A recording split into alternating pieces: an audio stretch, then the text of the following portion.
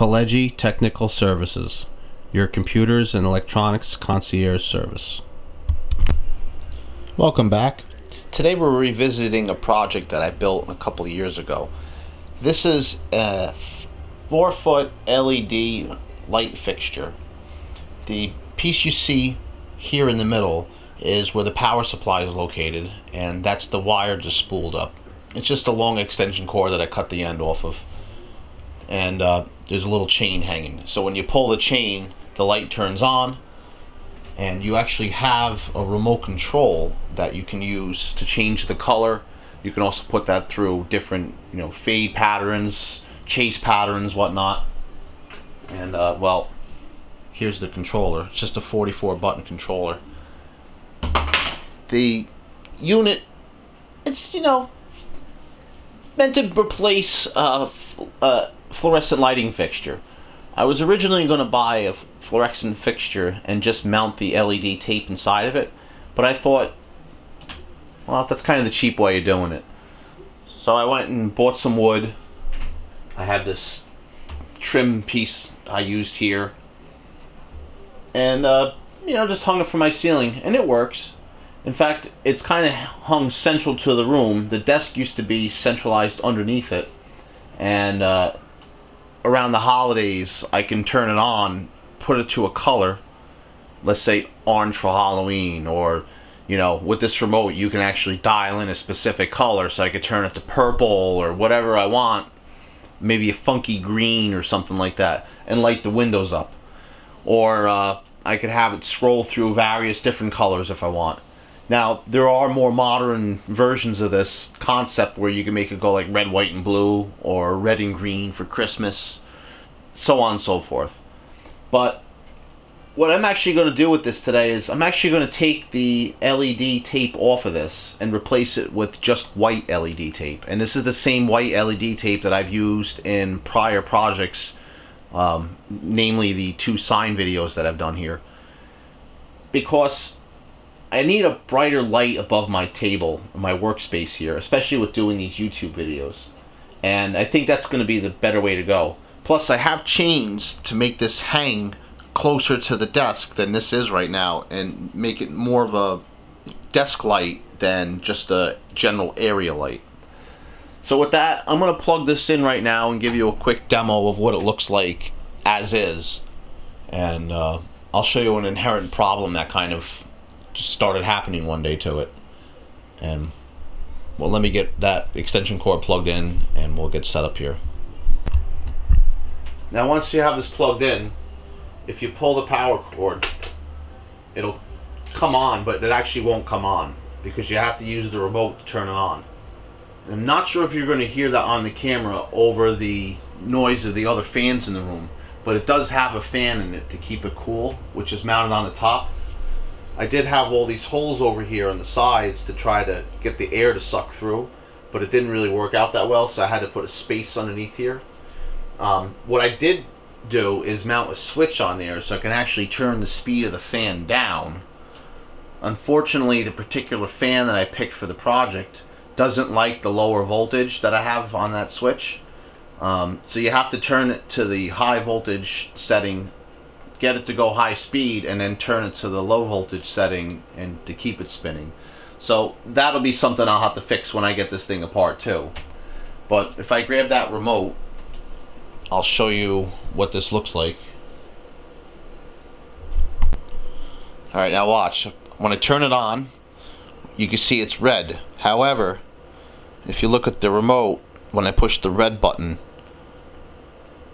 it turns green. Now, it never had that problem before, and I didn't change anything with the wiring. I just turned it on one day and the colors were crossed. I'm not sure why. I have a feeling it has something to do with the little microcontroller that they use in the LED control board, but I'm not sure. I haven't taken it apart. I've just kind of dealt with it. If you hit blue, it goes blue. If you hit green, it turns red, and if you hit red, it goes green. So it's one of those things that you just have to deal with. Now the batteries are dying in the little remote here. Let me shut some lights off in my room here so you can see how bright this thing is. I have one big main fan light here, and then I have that light now and a 10-watt LED desk lamp. And if I zoom out here at my desk, you can see that the white desk lamp that I have there, that 10-watt light, really washes the table nicely, and the green kind of fills the room the rest of the way.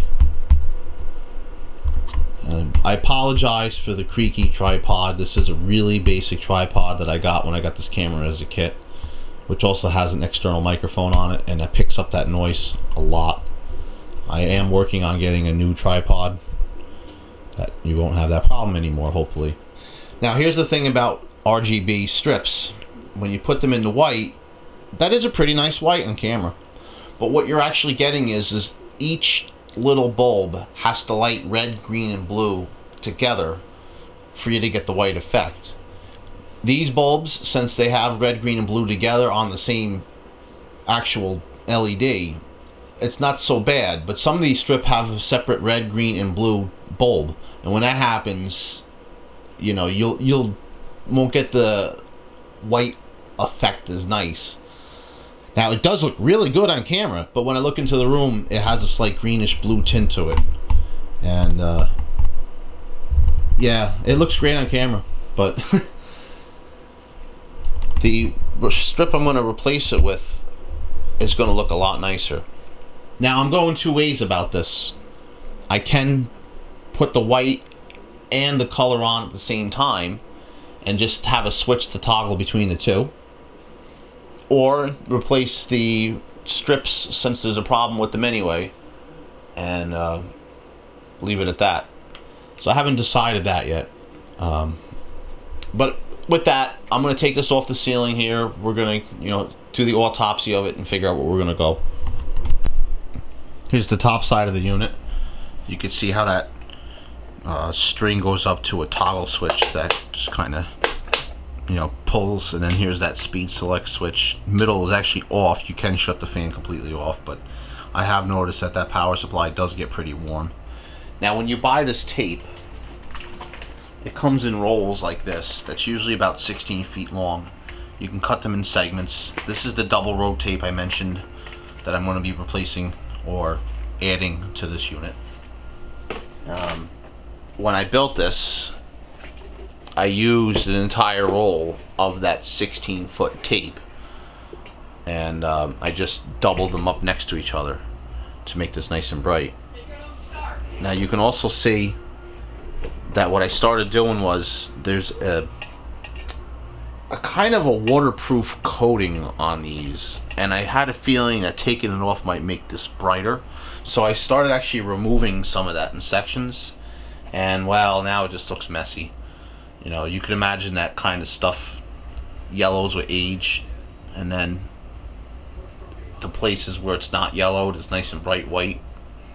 So it's another reason why I think I might just replace this, because it doesn't look as good as it did anymore.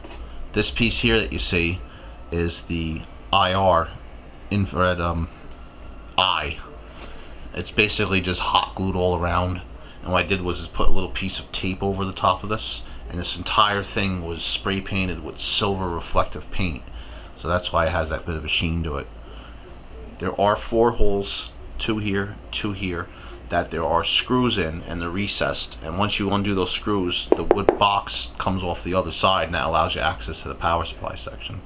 There's also a little hole right here that has a green LED indicator light behind it, which is obviously off right now, but you could see this if this lit up. It's just to let you know that the power supply is on when the lights themselves are off, even though the fan is quite loud as it is. I got the 4 screws out the bottom, so you can see that this just becomes loose. If I tip this, you can see there's the switch mode power supply. This is the LED control module. This wire here is what goes over to a little board that I have that interfaces with the actual strips. This plug here is what comes off of the power supply and goes into the actual control circuit. this does have quick disconnects here, so if I do this connect here and the other connect here, this will come apart, and then I can take this shell completely off, and I'm going to do that right now. See if I can get a little closer in here. It is a bit dusty in here. Apologize for that. I managed to clean off the outside. It didn't get in here yet. Now, if you look at this, this doesn't make much sense. It's just a mess. Like I said, did this a few years ago. I was just getting back into electronics. You know, I had a brief little spurt when I was kind of interested in it and put it to the wayside, and then all of a sudden I started tinkering with these things and building wood boxes, and it was kind of a little period, you know, over the summer, just spending some time out in the shed doing this kind of stuff, and this is what I came up with. But now I know a little bit more what I'm doing, I guess you could say. So I look at some of the things here and I realize why I did it then, but now I look at it and say I could have done it better. So this is all chances to fix this up. For example, this connector was a pain in the neck to find.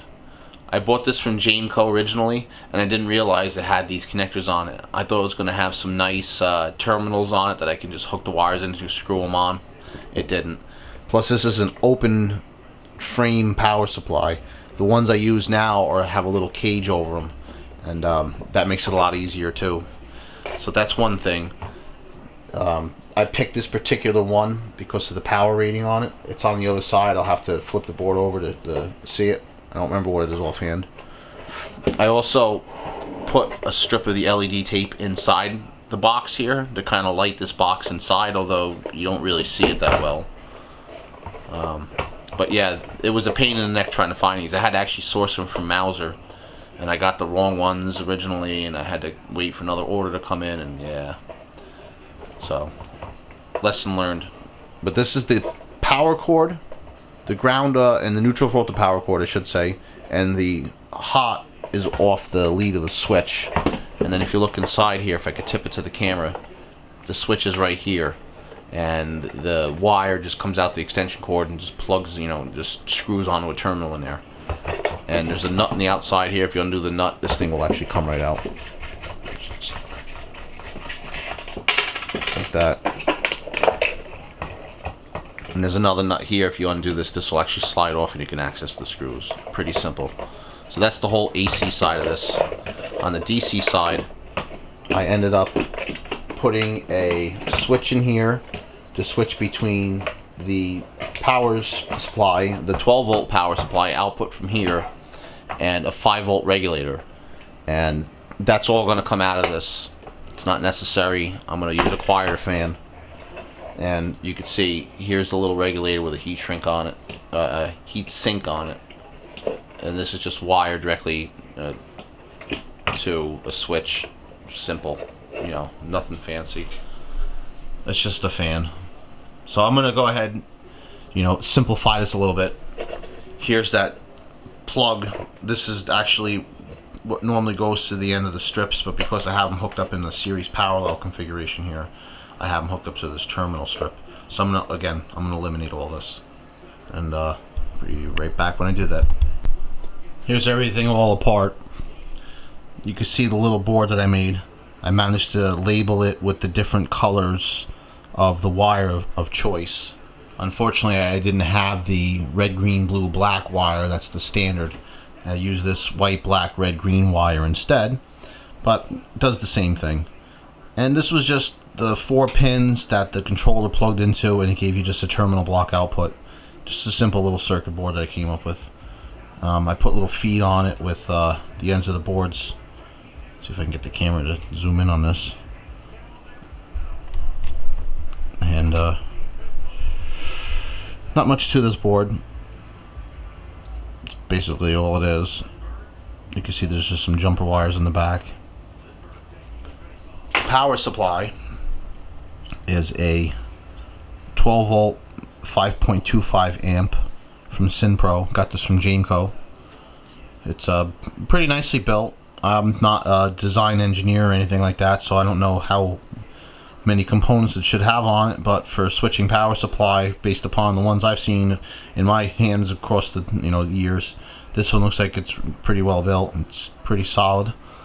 It does have a nice bunch of different pins on it, So you can hook up directly to these if you want, and you know, go to different circuits if you want. And then it has the same on the other side for the AC voltage. Inside the box is basically this jumble here. Now this is the piece that connects to the output of the power supply. One of these leads plugs into the controller, and then the rest of this kind of mess goes off to some different components here. I just kind of blobbed all the wires together. I'm gonna redo this. It's sloppy. Like I said, the voltage regulator, the switch, this is all operates the fan. This is all getting eliminated from the circuit. Not needed. Only other thing is the AC side, which I showed, and that's it. That's all she wrote. I could make this smaller, but I wanted to make airspace in there. In fact, I think I had this made up for something else already. I just kind of adapted it for this project. There's really not much more to this, so now it's a matter of figuring out what I'm going to do with it and putting it back together from there. I have the whole board stripped down. I removed the piece in the middle here that was the IR sensor. You can see the paint is missing. I also stripped everything off the other side and just left the leads. Here's the wire pulled through for the again for the IR sensor. And what I decided to do was leave the original RGB strips on here, and I cut a piece of the new white strip, and I'm just going to put the white strip right in the middle, which will also hide the old holes that I did. And what I'm going to do is now I'm going to take the silicone cover off of this because I don't need it. I'm going to attach the tape on the back of this.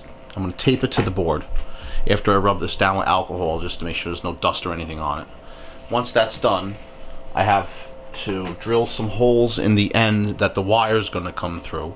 Probably going to use the other end over there because that's the end that the red, green, blue wires come through. And well, I'll come back to you at that point. Double stick tape comes in these thin rolls, and I just double up the rolls on the LED tape. I get this from Super Bright LEDs. Here we have the strip taped in place. You can see I have it centered in the middle. I'm going to use the top end up there, and I'm going to drill a couple holes and solder a couple wires to the end of the strip and run them towards the middle of the board where they'll be connected to the power supply.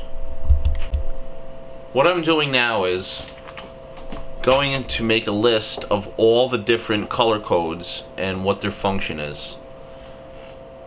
I also went and made a modification to the power supply where I'm going to use these leads in place of the LED that was included with it. Originally I was using the 12 volt rail to power the LED indicator for this, but now I'm just going to use the one that came with it since you can't see it.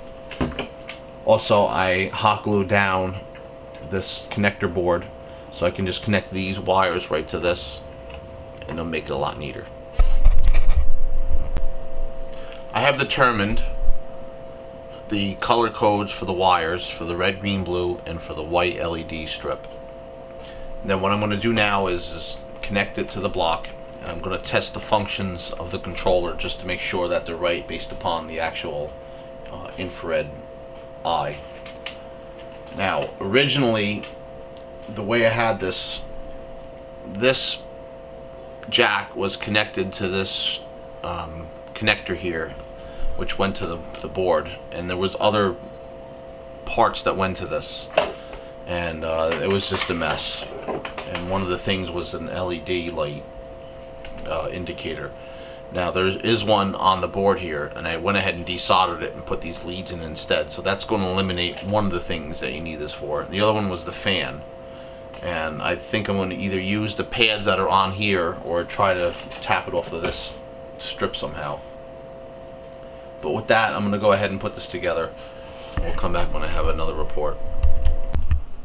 Decided to put this project on hold for a little while last night because it was getting late, I was getting tired, had to go to bed.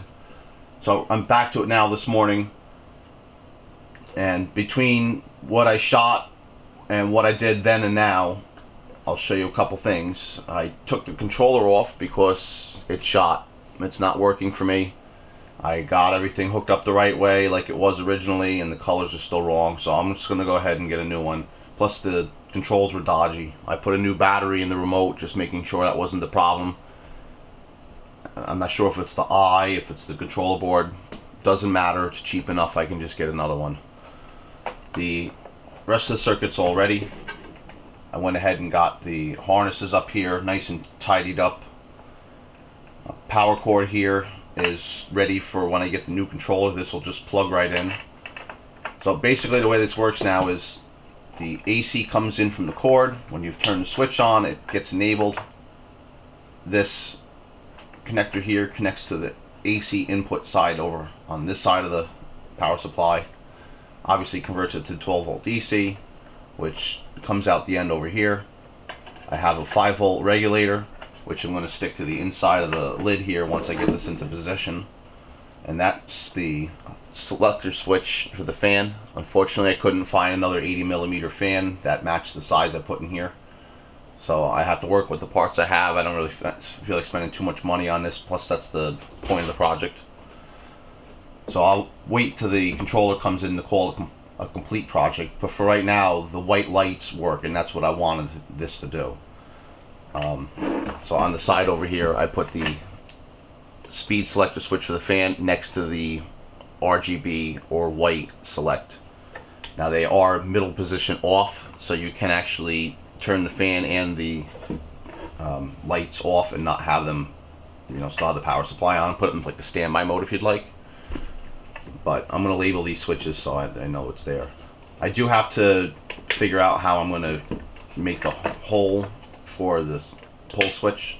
I already have one, but the lights currently cover over it. I can remove just one segment of light. It's not going to make much difference in the grand scheme of things. And pass the light, the wire back through like I originally had. Haven't decided that yet. The only thing I know I have to do as well is just tidy these wires up to the top of the lid so they don't hit the fan, because that's happened before as I put this together. But this simply would just sit on top like it did before, screws in from the bottom. Not much has changed with that. You can see I have a third set of wires coming out here. The two on the ends are for the RGB and the one in the middle is for the white. That's pretty much all there is to that. So I'm just going to finish putting this together and we'll see what it looks like lit up as I kick the camera stand here. And yeah, that's all I got for right now. Show you what this looks like when it's put together completely. After some close consideration, I decided to relocate the select switches to the other side of the unit. So I have AC coming in on one side and have the DC stuff on the other side, just to keep the wires a little bit better isolated. Also, just to keep them from bunching up in there. It's a lot neater this way. So I'm going to go ahead and just put the shell back on. You can see the switches coming out this side now. And here we have our near complete unit. I did the lettering on the label printer that I have. I have to find something to cover the holes up with that I no longer need. If I come over to the other side here, you can see just some basic lettering, nothing fancy. I only have the one color, the black text on white label, and a couple different sizes. Stuff's expensive. Ultimately, it'd be nice if I had clear label with white lettering or something like that on it, but alas, use what I got. You can see I went ahead and just put a dab of hot glue where the wires went into the wood, and a couple spots here like I did originally with the other wires, just to hold this wire down. Switches on this side like I showed you, power on that side. I fixed the little problem I had with the gap as best as I could. You can see over here, this is basically just a patch-in job. It was an afterthought. I'll show you why. This is one of the reasons why it kind of takes me a while to do projects sometimes, because I have to figure the best way to do it. So I wanted to relocate this pole switch, but I didn't really drill out the hole on the other side to do it in the case. So the pole had to come out, the original hole, which is right where I put this string of lights. After I went ahead and, you know, soldered this all together, I looked at it and said, it looks like it is missing something. So I took the piece I cut and just kind of put it on the 90 here and, well, patched it in on the other side. Now in hindsight, if I thought about it earlier, I would have cut the tape here anyway, because it lines up perfect from there to the end over here. Now if I did that, I could have started the next one right next to it here, and it would have been only a minimal distance difference. In fact, I probably could have spaced it, you know, almost the same distance that the lights are now anyway, and you wouldn't really noticed it as much. And then at the end I could have just, you know, snuck it in over there, or just had one, you know, extra. But again, hindsight's 50-50. It's something that you think about later. You know, I could always go ahead and fix it. It's not really worth it. This is going to be perfect. Now I did test this out slightly above the table here, just holding it in the air, and it looked pretty damn good to me. So I'm going to put it in the air, and it is daytime right now, as you can see from the abundance of light coming through all these windows here that are obviously just shaded out. But when I get this up here, we'll see how much brighter it is based upon what the camera sees now, and then we'll come back to it at nighttime. Here's the end result. Now this is your light source. You have windows, you have this light here is on, and then you also have the ceiling light. And you can see that the printer here, that little cart, is a lot brighter than it was before, obviously. I do want to see what this looks like at night as the sole light. Just switch hands here. That's without the ceiling light. Now the ceiling light is just your regular incandescent bulb. Obviously that scatters light a lot differently. They're 60 watts a piece. There's 3 of them. Whereas, you know, LED is a different kind of light. But that's yeah, pretty nice. I like it so far. It's centered to the room, like I said, because the desk was underneath it originally. But now that I have it in the corner there, so I can use that wall. It's a little off center, but with that desk lamp there, which if I shut off, I'll show you. You see, that fills that corner in nicely. If I turn that back on and I turn this other light back on, which is what I usually shoot with, that's not bad. Come back nighttime, see how this looks later. As promised, here is the room lit by just that one light. Ceiling lamps off, desk lamps off. That's it. Pretty bright. It's not as bright as I wanted it to be, but hey, for just having a single strip of that LED tape in here, it's pretty damn bright to me. I am going to work on getting it centered over the desk a little bit, maybe. If I back up over here, it's pretty good. Now, if I turn my 10-watt lamp on, like I said, that fills it in a lot better. Not bad. I can hang it lower too. I have extra chain. I actually bought 2 sets of those chains when I bought this, and cut a short set and a long set, and I already have the hooks on. The other one's ready to go, so I'll figure that part out. With that, I want to say thanks for watching. I will have a follow-up video to this one probably in a couple weeks once I get the new RGB controller, and I'll show you how I ended up mounting it and what it looks like when you can change the colors. And I'll also show you what the white looks like on the red, green, blue system compared to what just pure white looks like. And thanks for watching. Subscribe for more.